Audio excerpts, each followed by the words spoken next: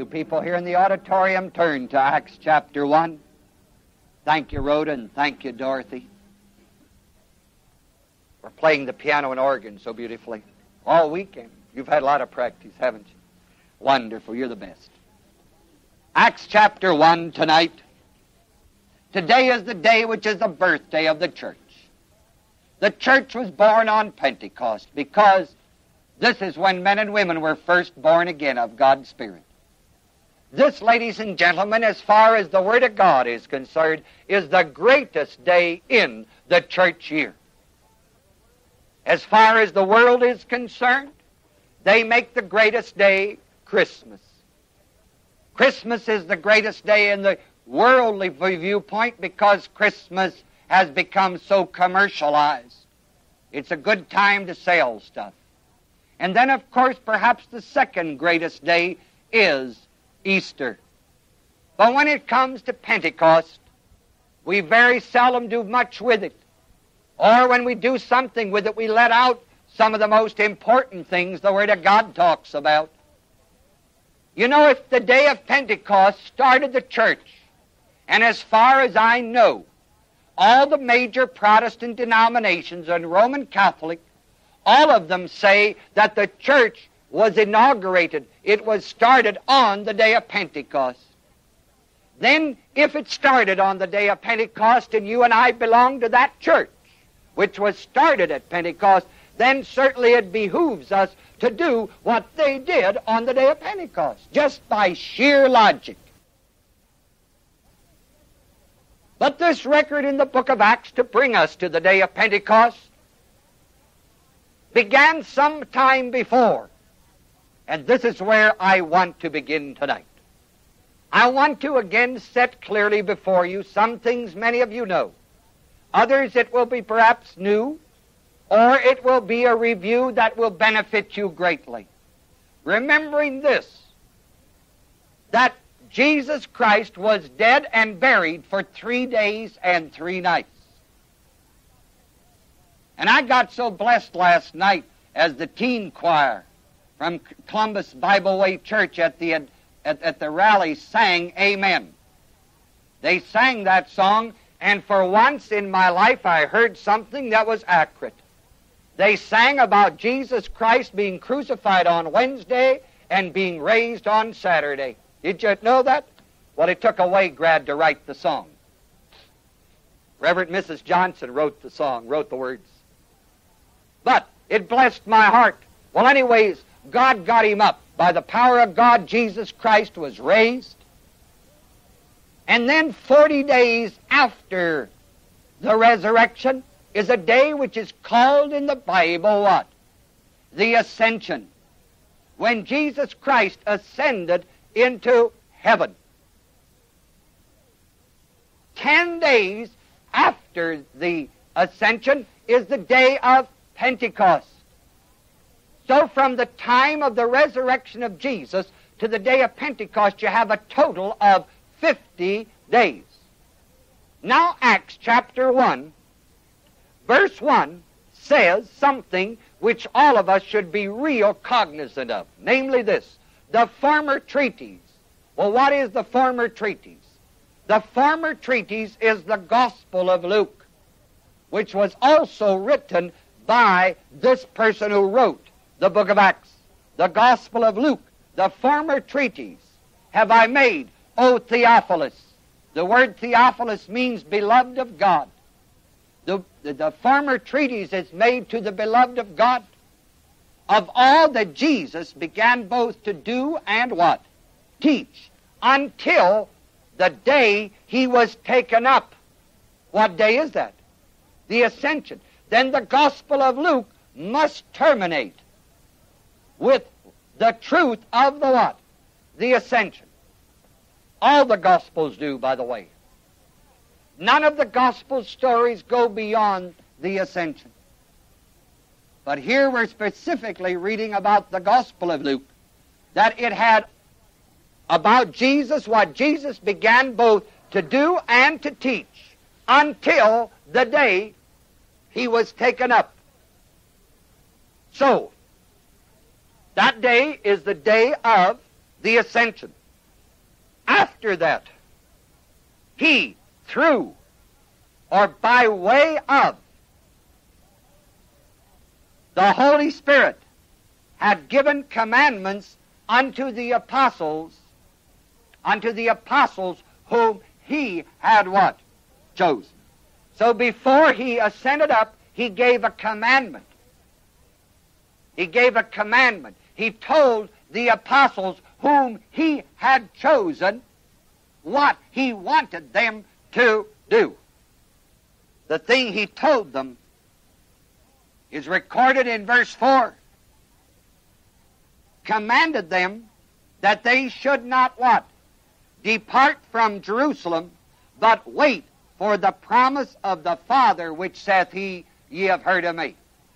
This was the command that he gave to the apostles whom he had what? Chosen. That's remarkable. You know, if you'll keep your finger here and go to the Gospel of Luke, Matthew, Mark, Luke, the last chapter of the Gospel of Luke,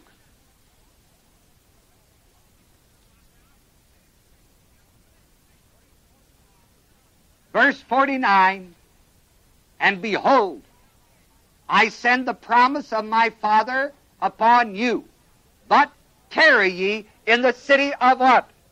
Jerusalem, until ye be endued with power from on high. Now, if you'll remember what we just read in Acts, he was with them, he told them that the Gospel of Luke dealt with everything that Jesus began both to do and to teach until the day in which he was what? Taken up, after he had given commandment unto the apostles that they were not to depart from where? Jerusalem. Now, over here you have the same truth in the Gospel of Luke that just corroborates what I've read to you from the book of Acts. He told them to tarry in the city of what? Jerusalem. To tarry in the city of Jerusalem is to wait in the city of Jerusalem that Acts talked about. And they were to wait until they were endued with power from on high. Verse 50, and he led them out as far as what? He lifted up his hands and blessed them, and it came to pass while he blessed them, he was parted from them and carried up into what? Heaven, which is the ascension. Which is the ascension. You got it? That's exactly what he had told us in Acts 1, verse 1, following. And it says in verse 52, they worshipped him, returned to Jerusalem with great what? Joy. Now, in the 6th chapter of the Gospel of Luke, Luke chapter 6,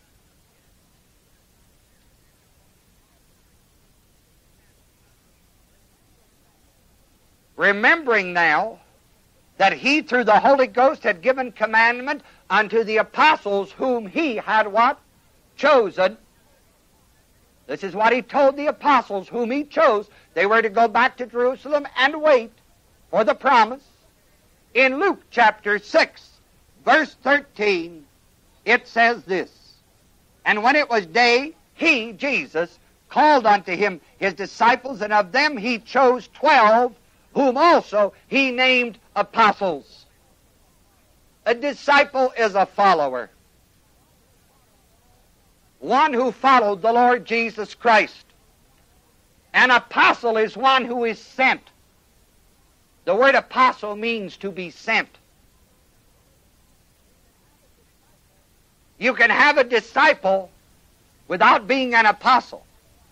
But you cannot have a what? An apostle without he being a disciple, believer, a follower. An apostle is one who was sent.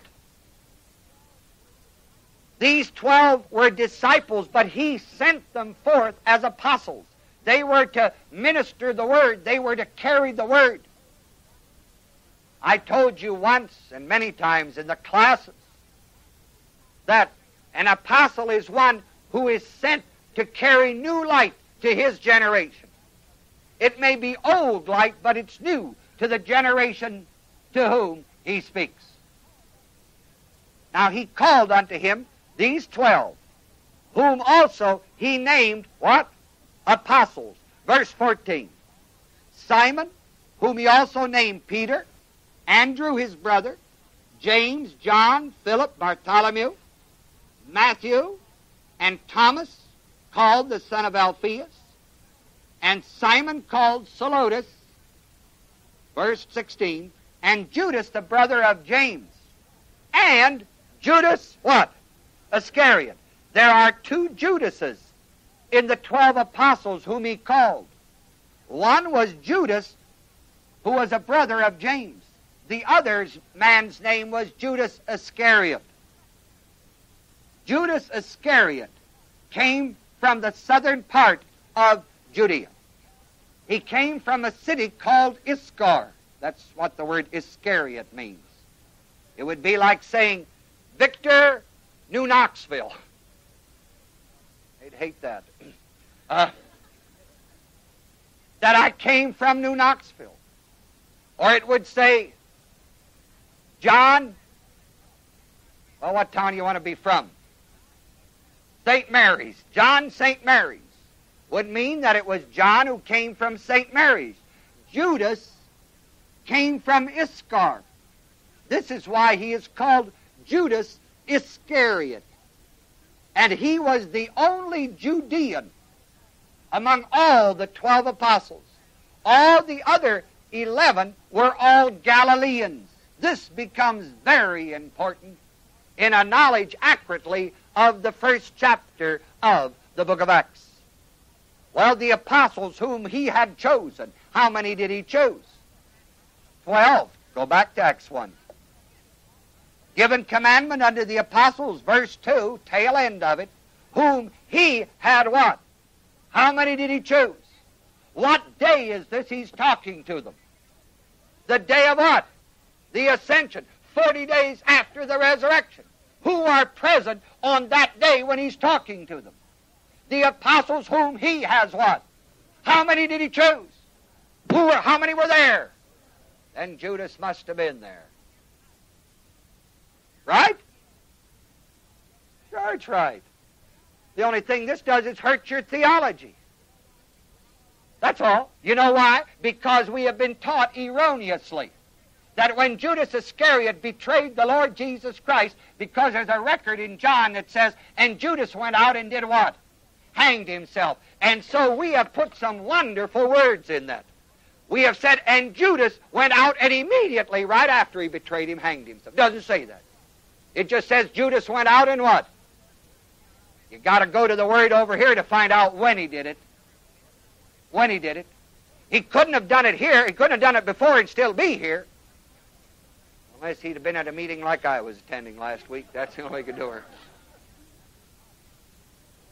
That's impossible. Because the Word of God says when a person dies, he's dead and stays dead until Christ comes back and gets him up. We've just been through a number of weeks of that, haven't we? The accuracy of it. Now, people, they can all say what they want to say, but this is what the Word says and this is what it means. Now, this doesn't hurt me. This thrills me. You know why it thrills me? All I have to give up is my wrong teaching. And I can just build myself on the Word, and then I can go out and I can say, thus, this I can teach to young people. College students that listen to this logic. They're not going to listen to anybody when they hash it up like we have through the centuries. I don't care how sincere we are. Because once in a while they sit down and think. And when they think it doesn't fit, this fits. You know why? Because, starting with verse